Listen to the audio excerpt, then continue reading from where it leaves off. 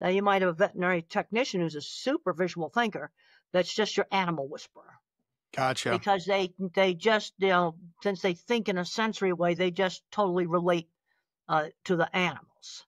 And I'm worried that a lot of our educational programs are screening out the object visualizers, because I can't do algebra. I never have been able to do it in the abstract.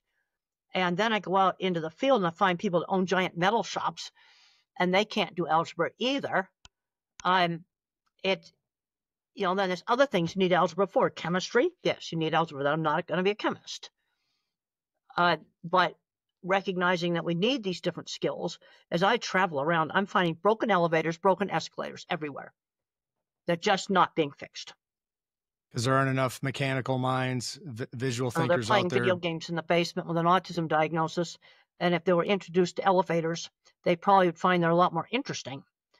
And I'm a big believer, show kids lots of different things,